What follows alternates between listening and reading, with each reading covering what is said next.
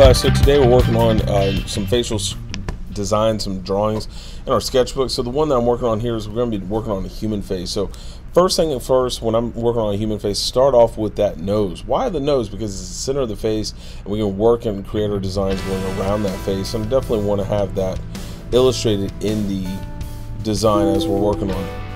Now, as you guys are creating your faces, think about the different characteristics that you're going to want to employ into your designs kind of across the board.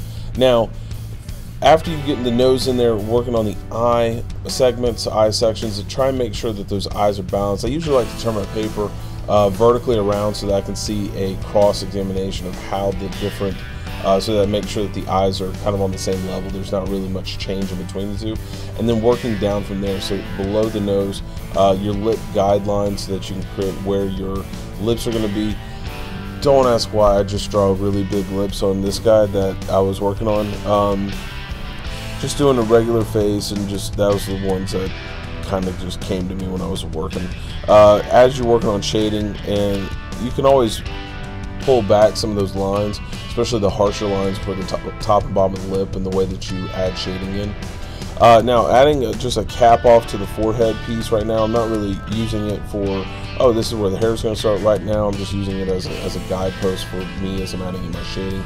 Now when you're working on a face, 90% of the face is all designed through the shading process, so how we add shading to it. So nice dark pupils inside of those irises, and then the iris lines around, some little dash lines, some jagged lines going around the eyes to showcase the rods and cones of the iris, so that you can have that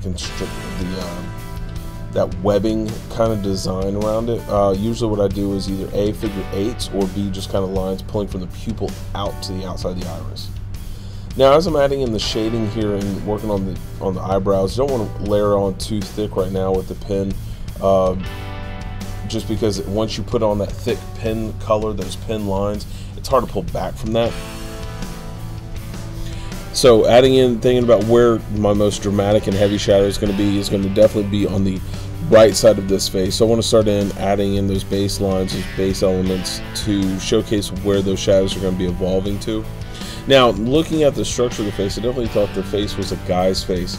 And because it's a guy's face, I wanted to showcase like a beard, a mustache into it, which you guys will see in just a minute. And bringing in those levels of shadow right now, just a bit of a grayscale, just to start adding in structure, some details, and then thickening up those shadow components, as well as the side of the goatee for what you guys are seeing. Now as you guys work those lines back and forth, notice how I'm only working in a hatching pattern right now.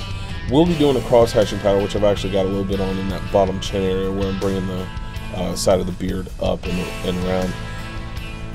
The thing that I've noticed with faces is, as I've watched students over the years create their own pieces, is that the faces that you draw, every face that you draw, every face that you think of and you see in a dream sequence in your mind's eye, is somebody that you've come in contact with before.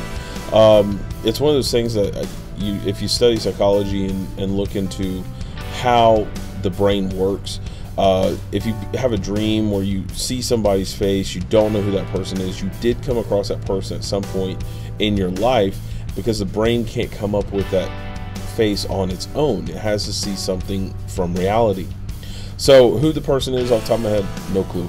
I do definitely think that there's elements of myself in most of my drawings, especially when I have a guy in there. When it's women, it varies between different people that I know, and it also depends on the type of flavor that I wanted to impart upon that personality of the creation that I'm doing.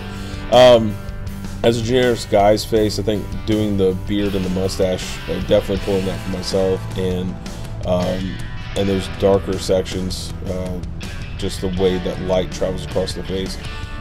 I analyze my own face when I'm doing a self-portrait, and I have to think about, if the light is coming on this side of my face, where is that shadow effect going to evolve from? So just coming in with the last bit of design, last bit of characteristics inside of that face. So as you guys are working on your own stuff, as always, take time, do several sketches, showcase this stuff in online, in portfolios, so that everybody can see it and take a glimpse at what the work that you're producing. And please don't forget to leave a comment, like, subscribe down at the bottom. I always like to hear from my classmates. And as you guys watch the rest of this design, I'm only working on half the face for this piece. Stay tuned for some future illustrations I'm going to do for some other sketchbooks. But I will always see you guys next class. Later.